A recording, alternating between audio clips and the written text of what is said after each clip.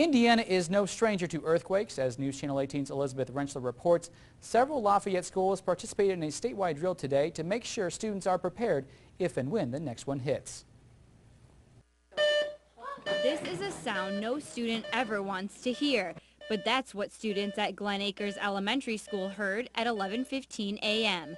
An alarm signaling an earthquake, but students at Glen Acres Elementary School knew exactly what to do. Just as soon as they heard the sound, they went ahead and they dropped to the floor, and then they got under their desks or their tables, and then they just held on and they sat there perfectly quiet. I mean, they were very well prepared. Students have been practicing for the drill all week. Although many students are too young to remember the earthquake that Lafayette experienced in 2008, some teachers like Megan Hatkey remember it firsthand. She says that's why it is important to practice these drills. It shows the kids that there is a reason to prepare for earthquakes even though we don't live in California.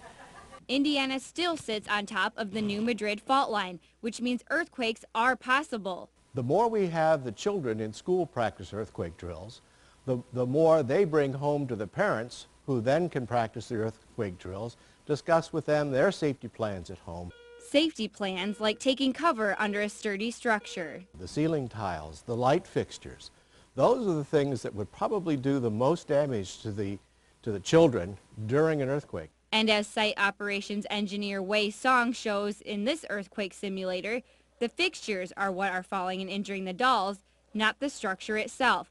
But Adam says that if an earthquake happens while your family is at home, the same precautions still apply. If you are at home, follow the same rules.